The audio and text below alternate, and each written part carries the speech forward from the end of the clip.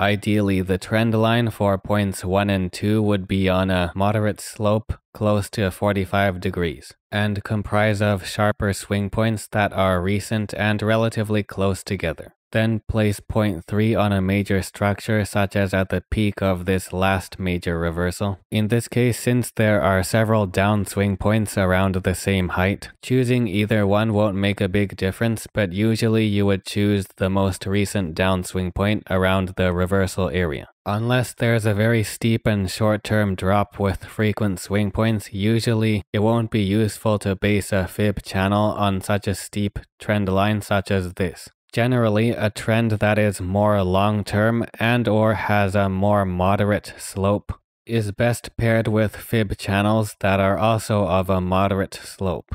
And sometimes point 3 may not be at the exact location of a major swing point, because it is a question of balance when determining how far apart you want the Fibonacci levels to be from each other within the channel. Generally, if swing points and retracements within a trend are more volatile and cover a wider price range, you want the Fibonacci channel to cover a wider area, such as in this case where it is quite suitable to have point 3 relatively far away from points 1 and 2, in order to produce Fibonacci levels that are far apart from each other. Otherwise, the trend lines within the channel would be all congested and crammed together and not be very useful.